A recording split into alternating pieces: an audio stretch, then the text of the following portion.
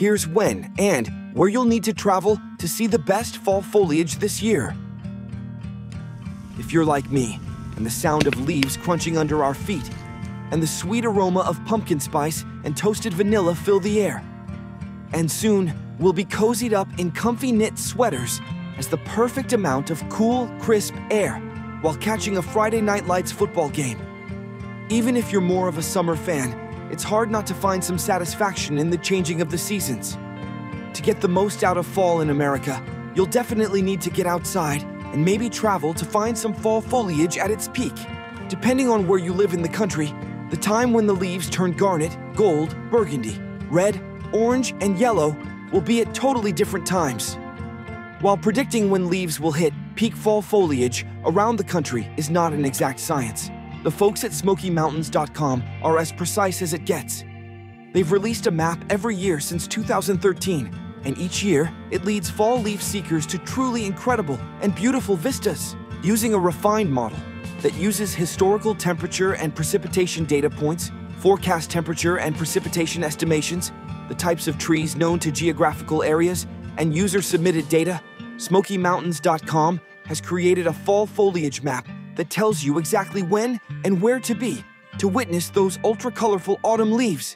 In 2023, the site also introduced a feature that allows the public to include real-time photos that help with updates and future forecasts.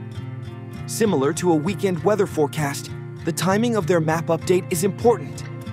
The backbone of the map is meteorology temperature, moisture, sunlight, and precipitation, a Smoky Mountain representative told me last year when I visited. While meteorology is most accurate immediately before an event, a forecast is more useful to travelers and end users when made in advance. With their unique blend of historical and forecast data, they are able to make a highly accurate prediction by the end of August. The drastic year-to-year changes dictate that they create a new map from scratch with new data each year. SmokyMountain.com end goal is to produce a map that's useful and fun.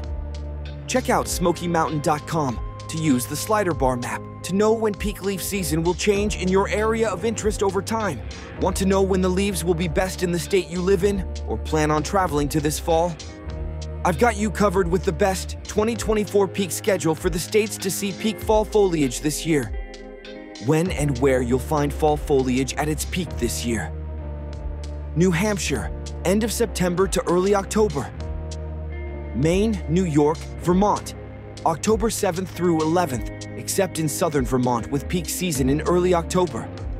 Rhode Island, October 7th through the 14th. Maryland, Tennessee, Washington, October 21st through the 25th. North Carolina, October 28th through November 1st. Michigan, Massachusetts, and Indiana, mid to late October. Colorado, 14th through the 25th, except in the Boulder and Denver areas when the leaves will begin to change at the end of September.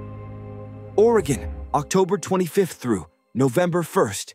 Virginia, October 28th through November 21st. With summer nearly over, except in the south, and we're waiting on autumn to arrive with cooler weather. It's tempting for all of us to get out and enjoy the colors of the season. And I, too, share the same sentiment as the author Lee Maynard. I loved autumn, the one season of the year that God seemed to have put there just for the beauty of it.